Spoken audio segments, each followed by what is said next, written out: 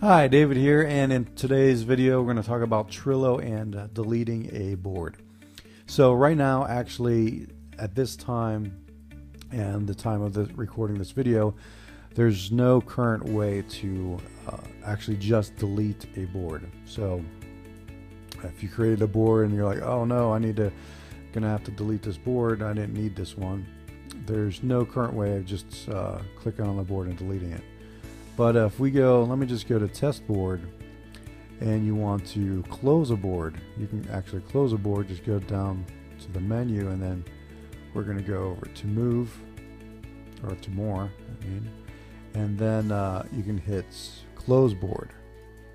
But if you hit close board, it's just basically telling you that you can reopen the board by clicking the boards menu from the header and selecting view closed boards, finding the board and clicking reopen. So it's whenever you're closing it, you're not actually deleting it. It's more of like an archive of it, and then coming back and you can reopen it if you need to. So yeah, like there's no way to actually delete a board currently.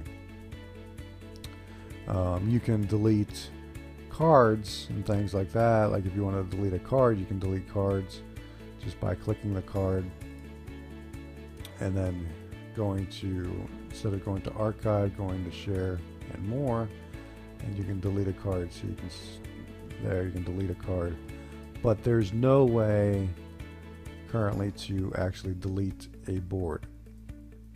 So I hope that helps. If you have any questions, please leave them in the comments below, and we will see you guys in the next video.